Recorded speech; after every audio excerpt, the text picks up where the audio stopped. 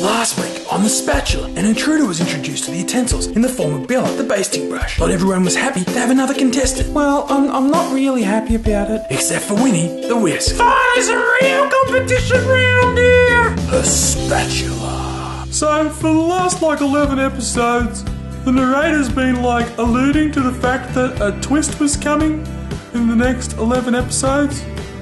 Or something like that. I am a voiceover of my word. I hope it's food related. The Spatula. Back in the summer of 2008, I was a younger Spatula who liked to adventure. Egged on by a couple of cookie cutters, I decided to go where utensils never go.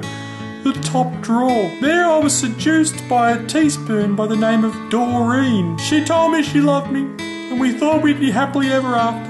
But like all teaspoons, one day, after the washing up, she couldn't be found anywhere. We were together for a beautiful summer, just like those two people in Greece. But after that summer, she was gone. And after she had been missing for some time, I returned to the second drawer with our new son. What? So there's someone I want you all to meet. It's my son Mango. Oh, I don't know what's more shocking, that he kept his son a secret from us, or that he named him Mango. And everyone thinks I'm crazy! Well, the name was his mother's idea, actually. Oh, the drama! Mango's actually really important to me.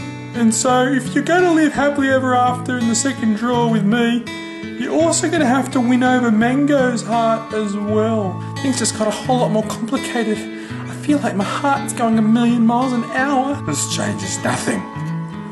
I'm still hungry. The Spatula. What an exciting morning. I love the little spatula. Oh, you would, wouldn't you? You're just so perfect, aren't you, all the time? Grace, as a garlic press, I thought we'd actually be friends, but it sounds like you're starting to resent me.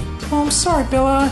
I know you mean well, so I'll just have to try to do better. That's okay, Grace. I mean, no matter who wins this show, and it will most likely be me, I just want us to be friends. Me too. But let's go Pinterest for the afternoon. I need some inspiration. How are we going to date both our spatulas? Are they forming an alliance?